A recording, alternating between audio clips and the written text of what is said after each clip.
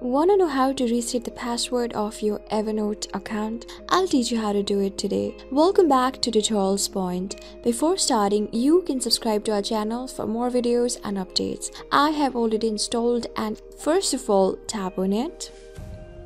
You are onto the very first section of the Evernote app itself.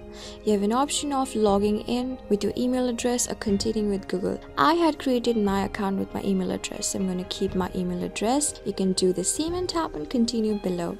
Since I do not know my password and I want to reset it, I'm going to tap on forgot password below sign in. Tap on reset password below after inserting your own email address. An email with the password reset instruction has been sent to your email address. Now you can go there and check it. I'll do it. I am onto my email address home section, and I do have a notification from the Evernote app itself for changing my password. You can tap on it. Now tap on reset password with this green background.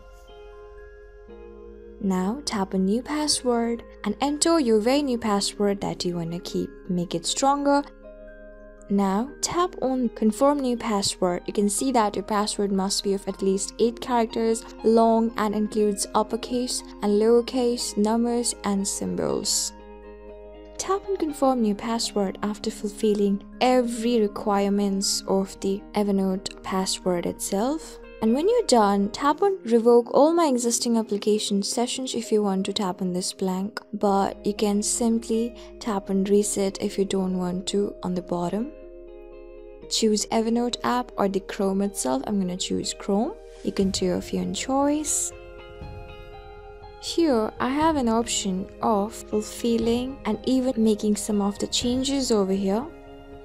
Tap on save changes below.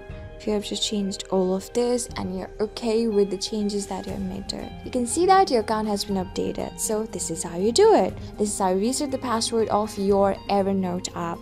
I hope this video was really helpful for you. I'm gonna see you on the next video. Till then, keep calm, stay safe, and goodbye.